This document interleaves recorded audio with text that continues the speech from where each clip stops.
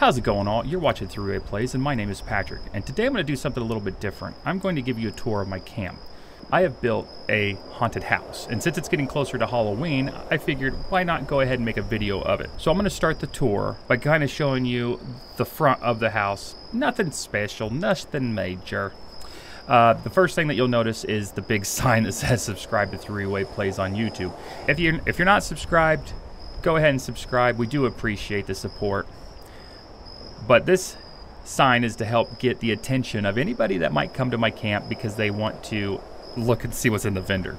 Over here on this side's nothing special. I didn't really have much to do with this area, so I went ahead and just made, and apparently I've got somebody trying to attack me, but I went ahead and just kind of made like a little display case. Nothing special. I was bored. I didn't know what else to put there.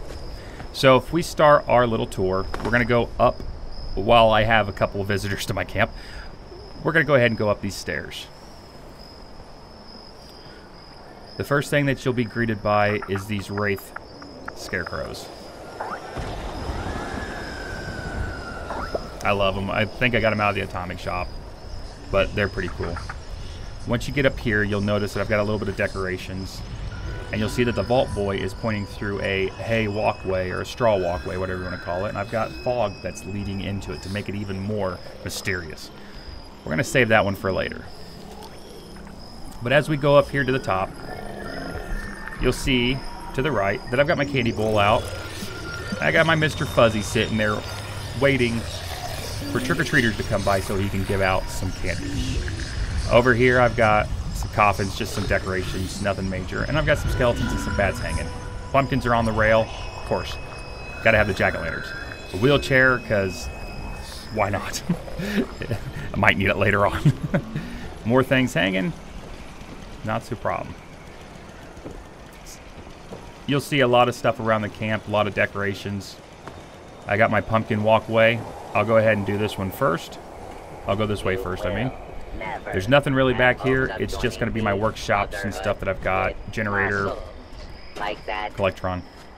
I just wanted to add pumpkins. It kind of makes it look nicer, neater. Really adds spice to the environment. If I go over here to the side, I've got my cornfield. Nothing special. Got a little hidden well in here. I don't know if I'd drink out of it. And then obviously I've got in the back another wraith scarecrow. This is my Mothman church. Once you come in here, just got a few things on the wall, stuff that might work with the cultists. The idea of the Mothman cult. Up front I have the leader of the cult getting ready to give his sermon. Behind him, the statue of the Mothman. That when provoked,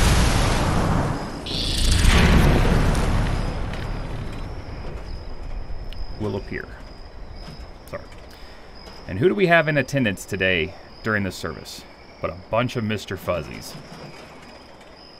You'll see a common theme among this camp, and it's going to be those little guys right there, the little Mr. Fuzzies. Just keep an eye for them. Keep an eye out for them, sorry. So as we come back around here to the back, you'll notice that we have a Mothman on the wall and a little bench. This way you can actually sit down and commune with the Mothman if you feel so inclined. Whatever. Let's continue on. So I'm going to come back out the Mothman, and I'm going to go... Apparently we've got a couple people that are looking to be trick-or-treaters. Huh?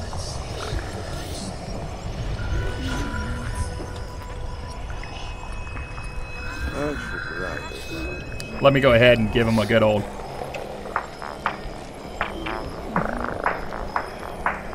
Inside my house, I have several display cases filled with just things that I think that would be kind of creepy. Got my Wendigo heads over here in the corner. All things that I could find creepy. Still ringing the doorbell, apparently. I got my tubes, the Super Mutant and the Wendigo in there. An organ in between in case you just want to play something, I guess. Scorched heads in jars.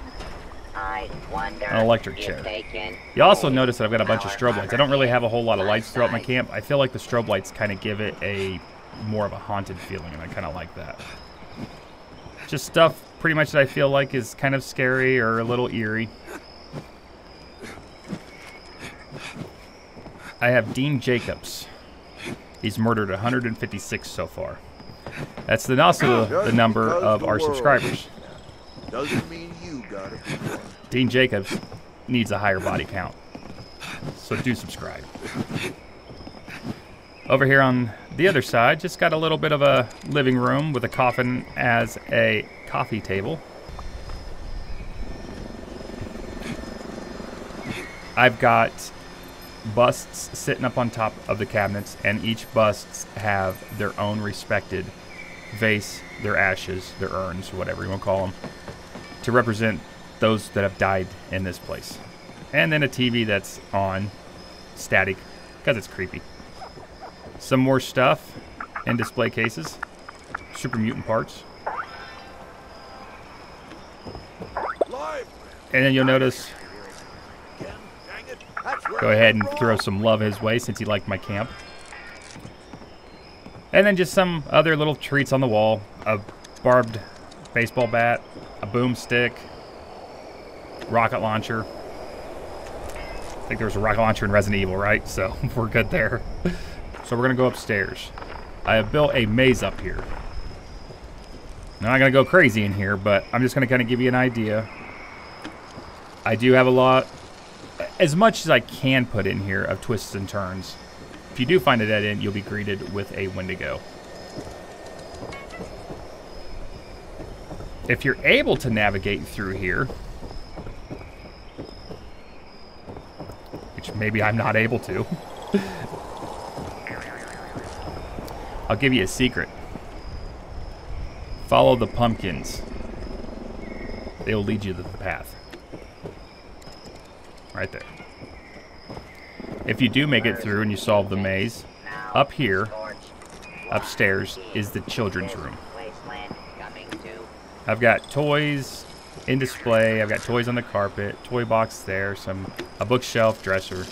But I have a creepy clown that is just standing over the bed while the child sleeps. Maybe the child wakes up and sees the clown. Something creepy, something scary. I don't know. Behind here, I have a closet. There are no monsters in your closet.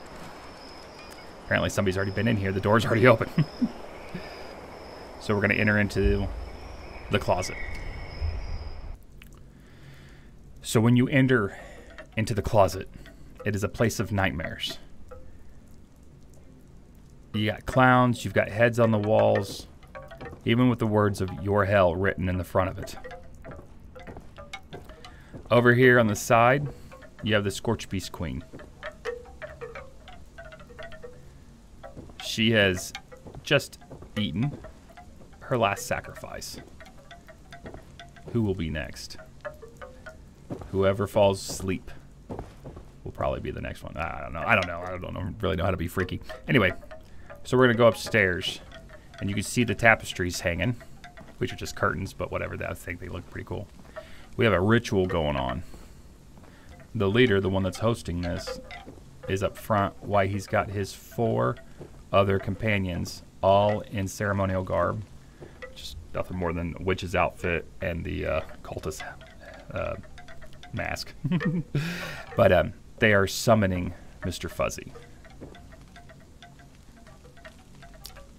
Disturbing, I know. There's something wrong with me. I've got floating wraiths, floating candles as they go up the stairs. But back here, as you walk in, is the room of fire. Coffins everywhere, because gotta need more coffins than just one. I have flame and smoke underneath of the floor to show that it is a room of fire. Surrounded by death is a bed of nails. If you ever feel tempted to just lie down in a room such as this.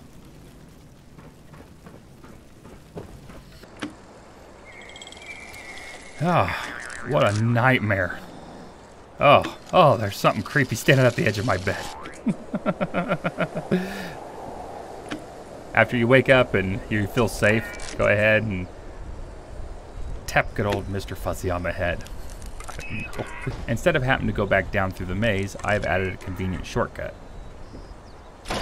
You're greeted by a Snallygaster, of course, because they're ugly. But come in here, fall down through the floor, and you are at the beginning of the maze. That way you don't have to try to fight your way all the way back out. Sounds like Dean Jacobs is humming again. Probably just got done murdering somebody.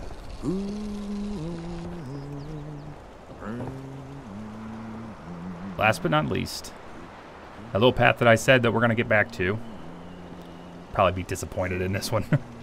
My little path, whatever you want to call it, walkway. It's something I kind of wanted to build.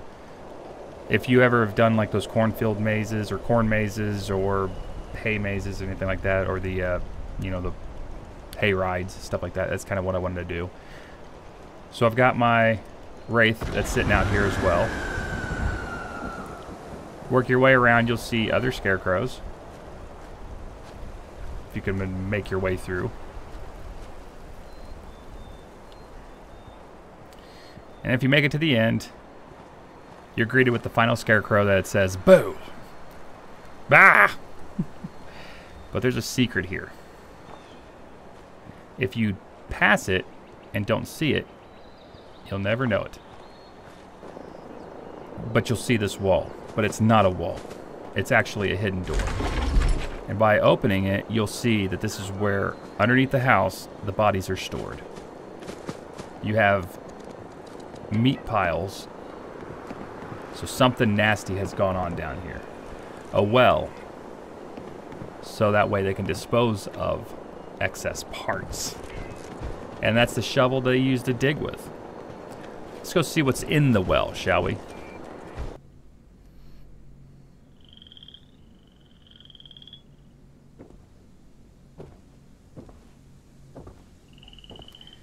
Mr. Fuzzy's surrounding you.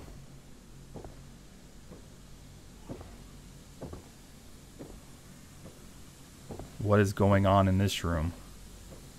What is going on beneath the well? The demon god Mr. Fuzzy has been summoned. The ritual worked and has brought forth Mr. Fuzzy himself. The entire room is surrounded by Mr. Fuzzies as they watch their god being born into this world.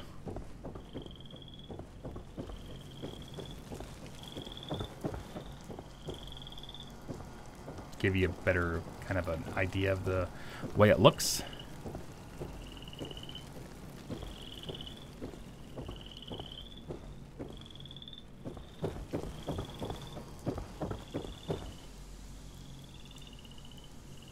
So with that, ends our tour.